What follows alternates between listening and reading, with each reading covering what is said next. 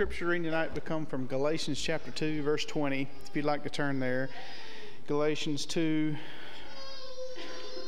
verse 20. I'll try to refrain from not singing it. I have been crucified with Christ. It is no longer I who live, but Christ lives in me. In the life which I now live in the flesh, I live by faith in the Son of God, who loved me and gave himself for me.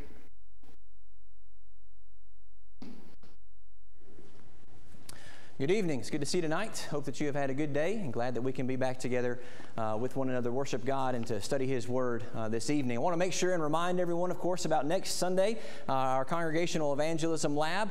On Sunday morning at 9:30, we'll have Bible class, and everybody 6th through 12th grade and up or 6th grade and up is encouraged to come and be here. You won't have a high school class next week, so teens, make sure that you're upstairs with us as we talk about some opportunities we have for evangelism. Our sermon for Sunday morning worship will also be about evangelism. We'll have lunch, and then starting at 1 o'clock until about 4:30, we'll have our afternoon sessions, and we will not have a 6 o'clock service next Sunday night. So make sure that you remember that.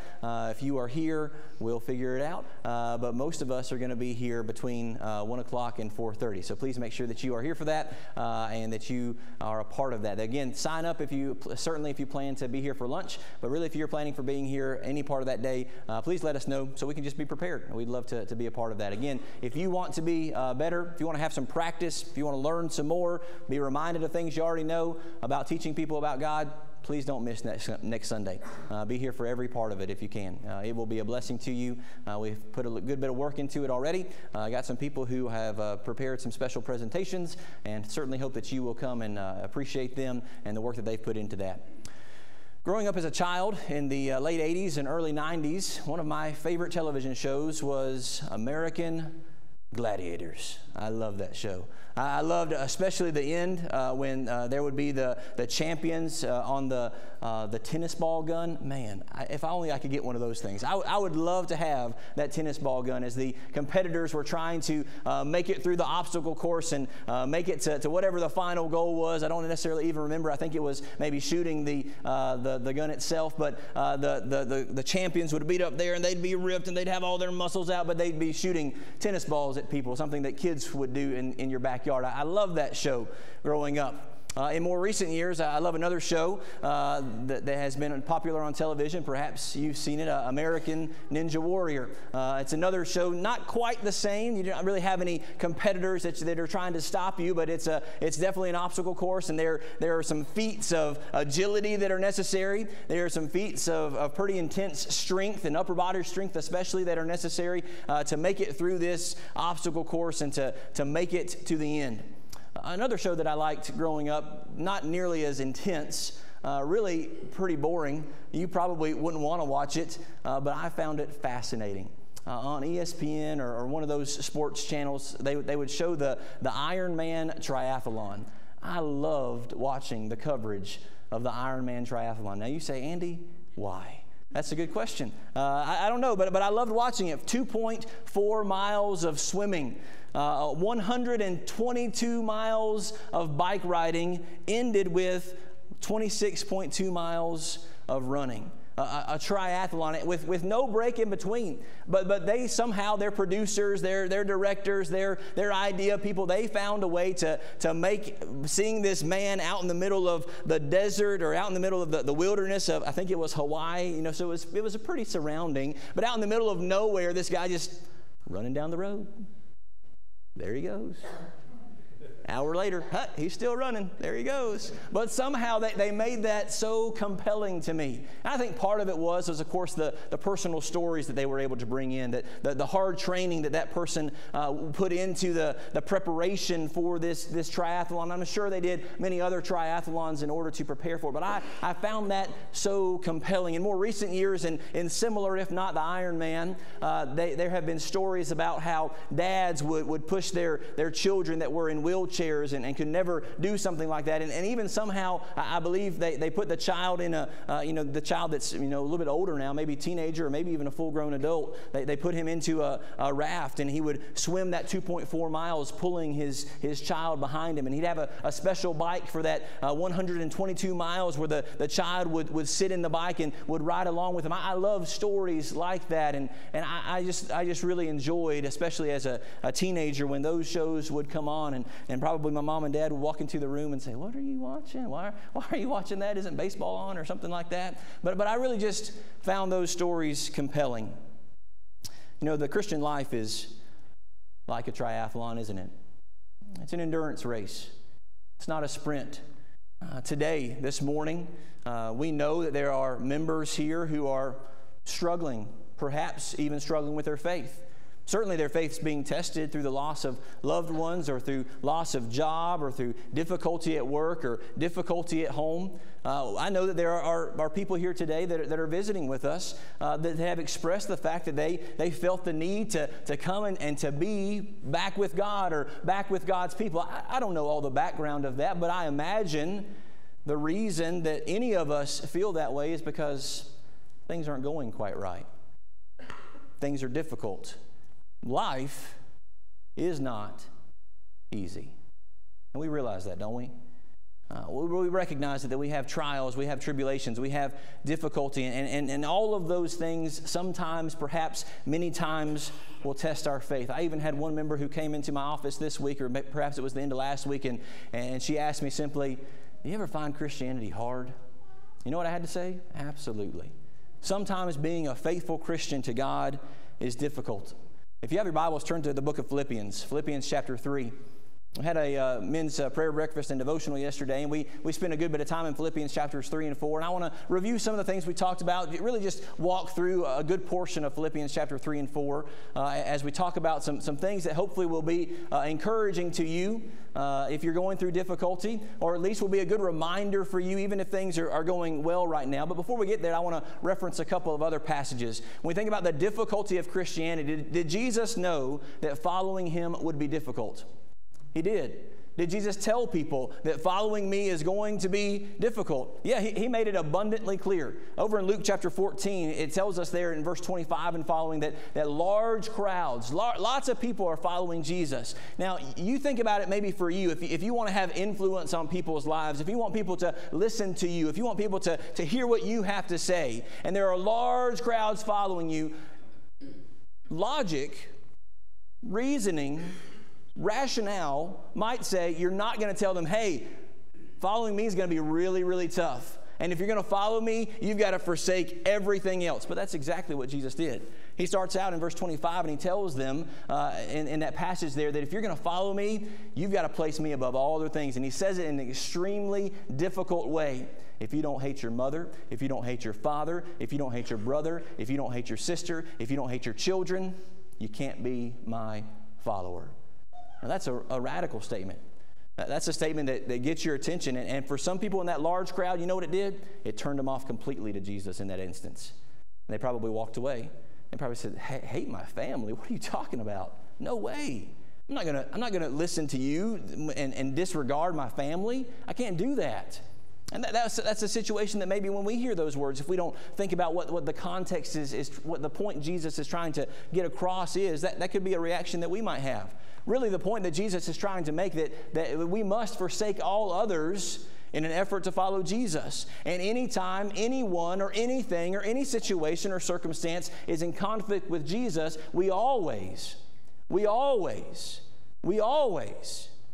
choose Jesus. Every time. Because we're dedicated to him. Because like Kevin said in Galatians chapter 2 and verse 20, that's a really easy verse to sing. It's nice and peppy and it's ready to go, and you can sing that, "I've been crucified with," and we can just sing that, and it can be such an encouraging song to sing. But if you stop and think about what those words are saying, that's not a peppy message. That's not an encouraging message. I've been crucified. I have died with Christ. And this life that I now live, it's no longer about me. It's about Jesus. And the reason it's about Jesus is because he loved me and he gave himself to die for me. You know, the idea of watching the Ironman triathlon, or even watching American Ninja Warrior or American Gladiators. That's one thing. But the idea of participating in those, now you may say, okay, Gladiators, got that. All right, I got that. Even maybe Ninja Warrior, hey, I'll give it a shot. But then Ironman, count me out. I'll watch it and I'll enjoy watching it. I like riding a bike, but not for 122 miles. I can swim okay, not for 2.4 miles in the middle of the ocean. I ain't running anywhere close to however long that was. I'll watch it and I'll enjoy it. And it'll be something that I, if it was on right now, or, when I get home, I turn it on and I'd spend some time watching it. There's a big difference between watching something and participating in something. Galatians 2:20 tells us that we're not just watching Jesus be our example. Galatians 2:20 says, no, I'm going to live that kind of life. I'm going to do that. I'm going to be that kind of person. In Mark chapter 8, verses 34 through 37, Jesus again tells another large crowd that's following him that whoever wishes to follow him must deny himself, pick up his cross daily, and follow after me. Deny yourself. Don't do what you want to do. Pick up your cross. What is the cross? It's a mechanism of death. Again, die to yourself and follow after. Live like Jesus. And then it goes on to say right after those verses, for if you gain the whole world but lose your soul, you've made a bad deal. If you gain the whole world, all the riches, all the glory, all the honor, all the fame, all the people doing what you want them to do, but you lose your soul, you forfeit your soul, then you've made a bad deal. And because of that, life in general is difficult. You go outside and you ask people today, just on the street, hey, how's life going? A lot of people are going to say, man, I'm dealing with some pretty serious stuff. It's pretty tough for me. And that's true for everyone. But for those of us who name the name of Christ, who call him our Lord and our Savior, and say to him, I'll deny myself and I'll pick up my cross every single day and I'll follow you, that's not easy. And that's when we get to Philippians chapter 3. Philippians chapter 3 is Paul is wrapping up his thoughts in this book in the last couple of chapters. He says, finally, here's the last thing that I want to tell you, my brethren. Rejoice in the Lord. It's important that we know what's going on here. The book of Philippians is written to Paul because the Philippian church sends a man, if you go up just a few verses in verse 25 of chapter 2, named Epaphroditus, they send him to Paul while he's in prison in Rome. And what did Paul just say? Rejoice in the Lord. And what does he go on to say? To write the same thing again, that's no trouble for me. It's not a problem. Yes, I'm in prison. And yes, they knew about all the things that Paul had experienced in his life and in his faith. But he says, it's easy for me to rejoice in the Lord. And what we want to see here is we want to be like that, don't we? Despite the circumstances of our life, despite the things that you're going through tonight, you can find joy in God. You may not find joy in your circumstances. You may not find joy in what you're going through, but you can find joy in the midst of that in the Lord. Paul is in prison because of his faith, and he's still able to find joy. And notice what else he says. It's not a trouble for me, and it's a safeguard for you. If the Philippians would learn this lesson, that you can find joy in the midst of trial, it would safeguard their souls. And the same thing's true for us. If we can learn the lesson and apply it, that we can find joy in the midst of difficulty, it'll help save us. It'll help keep our souls safe. Verse 2 says, beware of the dogs, beware of the evildoers, beware of those of the false circumcision. For we are of the true circumcision, whose worship the Spirit of God and the glory of Christ Jesus, and put no confidence in the flesh. Now that's that last phrase there, no confidence in the flesh. That's an extremely important thing. Paul's going to go on in verses 4, 5, and 6, and he's going to say, but if anybody could have confidence in the flesh, Paul would say, I'm the man. I could have confidence in the flesh. Look at who I am. Look at my lineage. Look at the things that I've done. Look at my zeal. Look at all the things that I've done in my life. If anybody could have confidence in the flesh, Paul says, I could. Look at the things that I've done in my life. Look at who I am. Look at where I come from. I could have confidence in the flesh. But he says, the reason we have hope, the reason we have glory, the reason we can have joy in despite our circumstances is not because of our flesh. Instead, it's because of our faith. It's not because of what we can accomplish, but because we believe in a God who can accomplish anything. And that's why we can have joy. That's why we can have hope. Skip down to verse 7. He says, after saying all those things that could be beneficial to him in a physical sense, but of whatever things were gained to me, those things I have counted as loss for the sake of Christ. More than that, I count all things to be lost in the view of the surpassing value of knowing Christ Jesus my Lord, for whom I have suffered the loss of all things and count them but rubbish, so that I may gain Christ. What's he saying there? He's repeating, in essence, the words of Jesus in Mark chapter 8. If you gain the whole world but lose your soul, you've made a bad deal. If you give up the whole world but you gain Christ, you've made a good deal. That's what Paul's saying here. He says, I've given up everything. I won't have it. If something gets in the way of my relationship with Jesus, it's not in my life. It's not there.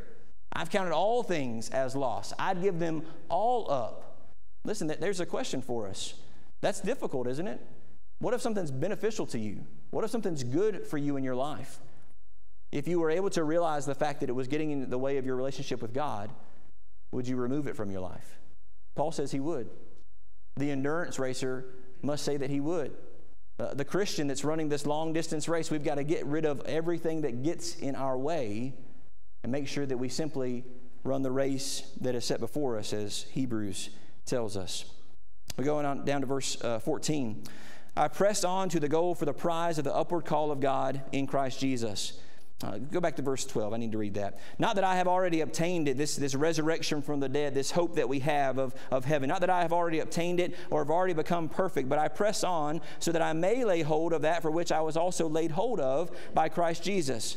Brethren, he says, I do not regard myself as laying hold of it yet, but one thing I do, forgetting what lies behind and reaching forward to what lies ahead. Then verse 14, I press on toward the goal for the prize of the upward call of God in Christ Jesus. If you want to turn over to Hebrews chapter 12, you can look at that. And Hebrews 12, the writer of Hebrews, again echoes this same sentiment and says, we see this in Christ. After chapter 11, the Hall of Fame of Faith. Look at all these faithful people. Look at all the men and women of the Old Testament and the great things that they were able to do. And why were they able to do that? Not because of their flesh. Remember, that's what Philippians says. No confidence in the flesh. Not because of anything they could do, but because of what God did through them. Because of the faith they had in a God that can accomplish anything. And he says in chapter 12 of Hebrews, after mentioning all these people, therefore, since we have so great a cloud of witnesses surrounding us, since we see all of these examples of people being faithful to God, let us also run with endurance the race that is set before us, fixing our eyes on Jesus, the author and perfecter of our faith. And listen to this, who for the joy set before him endured the cross and has sat down at the right hand of the throne of God. Why did Jesus go to the cross? Yesterday in our devotional for the men, for those of us who were there, we talked about the clear fact that Jesus did not want to die on the cross. In the garden, he prays 3 times, each time in agony. One time to the point where his sweat drops became like blood.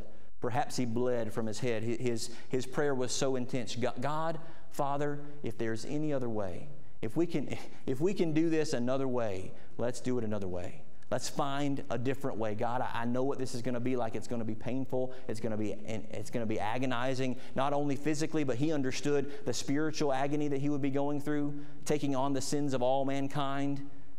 A sinless, perfect man who had never sinned in his entire life, and yet he takes on all this sin. He knew the physical pain, and he knew the spiritual pain that was headed his way. But what does Hebrews tell us? Why did he do it? For the joy set before him, he endured the cross. What was the joy set before him? Heaven. He sat down at the right hand of the throne of God. Because he was able to look past the temporary pain, agony, difficulty, he was able to endure it. And that's the same thing that's going to happen for you and me. The only reason that I'm going to be able to remain faithful, the only reason that I'm going to be able to continue to put one step in front of the other in this endurance race that is Christianity, in this life that is difficult, is because I'm going to look beyond the here and now to my heavenly home. And because I have a home in heaven, I'll be willing to endure whatever difficulty may come this way. That may be whatever I have to give up that would make my life easier, that is contrary to God's will, or that may mean things that I have to go through that will make my life more difficult because I am a Christian, because I want to have that heavenly home. I'm going to be willing to endure and go through those things. Go to chapter 4. Here, as he begins to wrap up the last part of Philippians, he says, therefore, because of this hope of heaven, because of this change that's going to take place one day for all people, we're going to go from physical beings to spiritual beings. And those of us who are Christians, that's going to be a fantastic transformation. For people who aren't Christians, not so great. Terrible, horrible, horrific, worst thing ever.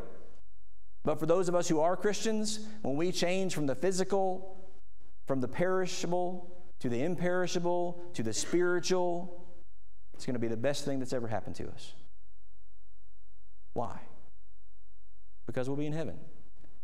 Because the sadness of this life, because the difficulty of this life, because the illness of this life, because the tears of this life will be no more.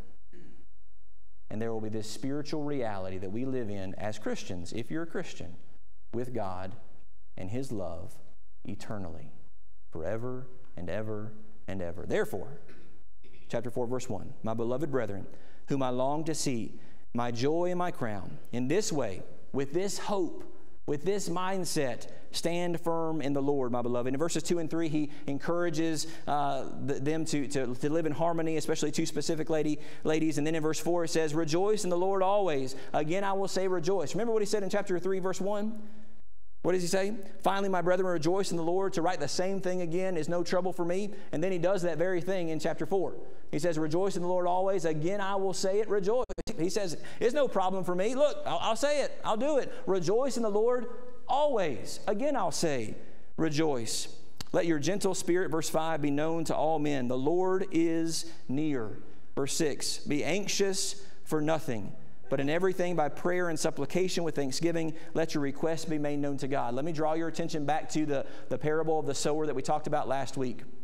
One of the types of soil was a soil that had thorns in it. And what do those thorns do? They choke out the Word of God. They choke out the gospel. They choke out God's influence in our lives. That's what, again, I think Paul is talking about in chapter 4 and verse 6. Be anxious for nothing. Anxiety, worry. And why do we have anxiety and worry? Because we look at our own physical ability and we say, there's no way I can do this. And we're right. There's no way you can be exactly who God wants you to be by yourself. Only through the grace of God, the sacrifice of Jesus, and His shed blood can you be who God wants you to be. Only through our obedience to God, through our faith, can we be who God wants us to be. But as Christians, we don't have to worry about things anymore. Because while we still have to do our part and we still have to do our best, we recognize that everything's not on us. We can depend on God to be there for us. Let me read verses 6 and 7 again, put these two things together because verse 7 is what we all want. Be anxious for nothing, but in everything by prayer and supplication with thanksgiving, let your requests be made known to God. Okay, Paul, why? Why should I do that? And the peace of God, which surpasses all comprehension, will guard your hearts and your minds in Christ Jesus. Why do we need to not be anxious, but instead pray and tell God what we want and be thankful for what God has given to us and trust that God will take care of us? Because when we do that, and only when we do that, do we have the peace that doesn't make sense. The peace that the world looks at and says, how can you have this peace about you with all the things that are going on in your life? How can you have this peace about you when you just lost your job or when you just lost a loved one or when you've just done this or all of these things are happening to you? How can you have this peace about you? When we fully rely on God in our lives and trust that He will do everything that He promises that He will do in Scripture, then we can have a peace that the world will say that doesn't make sense. It surpasses all comprehension. How do we do that? Last point, verse 8. Finally, brethren, whatever is true, whatever is honorable, whatever is right, whatever is pure, whatever is lovely, whatever is of good repute, if there is any excellence and if anything worthy of praise, dwell on these things. Another version may say, or a better rendering of the language may say, ponder these things. Think about these things. For those of us who are Christians, If you go back to the first passage that we talked about in Luke chapter 14, there's the picture there where, he says to start with, if you want to be my follower, you've got to forsake everything else, even your family, if they get in the way. And then he tells this kind of parable. He says, for what man among you would calculate the cost to see if he has enough money, enough resources to build this tower that he wants to build. Because if you start to build a tower and you run out of resources and you get a tower that's halfway done or even 3/4 of the way done, people are going to look at you and say, that was foolish. That wasn't very smart. Now listen, I don't know when you became a Christian if you knew everything there was to be about being a Christian. Probably not. You might not have known just how difficult sometimes it is to be a Christian. Hopefully you knew the things that you needed to know. You named Jesus as your Lord. You wanted to recognize Him as the ruler of your life, but you may not have understood everything that meant. So here you are. You're a Christian. You've been a Christian for a decade. You've been a Christian for 5 days. You're a Christian. You signed up for this. You've made this commitment. You have obeyed the gospel plan of salvation. You've put Christ on in baptism. You have said, you are my Lord. You are my Savior. I'll do whatever you want me to do, God. But then things start to happen and difficulty comes. Again, like the soil that didn't have many roots. And the difficulties come and you get scorched out and burned out. But you're here. You're here now. Most of us here tonight, 99% of us in this room are Christians. What are you going to do when things get difficult? You've got to grow in your trust of God. And one of the ways you're going to do that is what Philippians chapter 4 and verse 8 says. When you find something that is good, when you find something that is godly, something that is right, something that is lovely, something that is of good repute, something that's worthy of your time to think about and to dwell on, stop. And think about it. And focus on it. And consider, what does that mean in my life? The most blatant example of that is Scripture. It's good. It's lovely. It's of good repute. It's a beautiful thing. If you want to know how God wants you to live your life, praise God, He's given it to us. Stop and ponder. Think about and dwell on, not just reading it, but what does that mean in my life? What do I do with that? Because as we study God's Word, we will only grow to trust God more and more. And as we grow to trust God more and more, then the difficulties of life will become easier to experience. Brothers and sisters, I know that a lot of us tonight, in a lot of various ways, have some sort of difficulty in our life right now. And maybe that's testing your faith. Know that God is there. Remember, that's what Philippians 2, that's what Philippians said as well. The Lord is near. I think about it this way: as those folks are running those marathons, those triathlons, they're swimming, they're biking, they're running. What if they had somebody right beside them?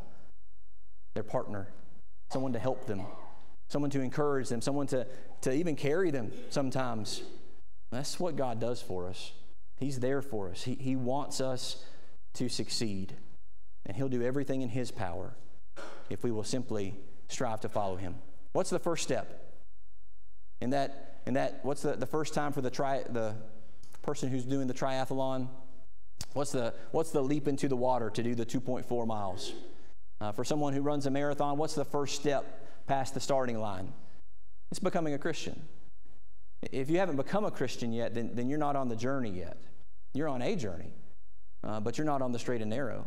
You're on the wide path that leads to destruction. How do you become a Christian? Now, there's some of us here tonight that haven't become Christians yet for various reasons. Let's remind us of what we need to do just to become a Christian. In Hebrews chapter 11, verse 6, it says, the one who comes without faith, it is impossible to please God, because the one who comes to God must believe that He is, that God exists, and that He's a rewarder of those who diligently seek Him. Do you believe in God?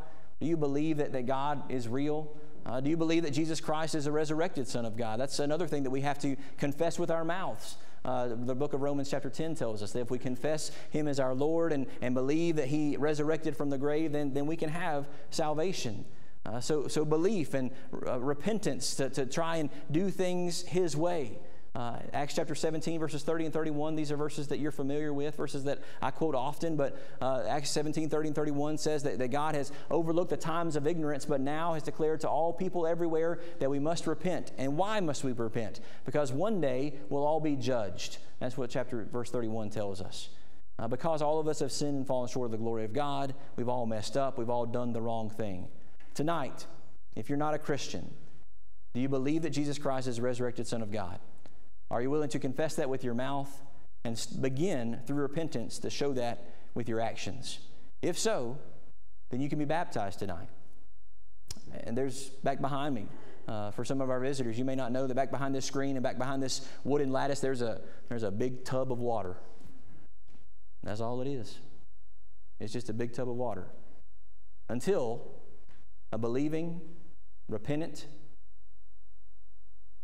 person confesses their belief in God, names Jesus as their Lord, and then that water becomes something different.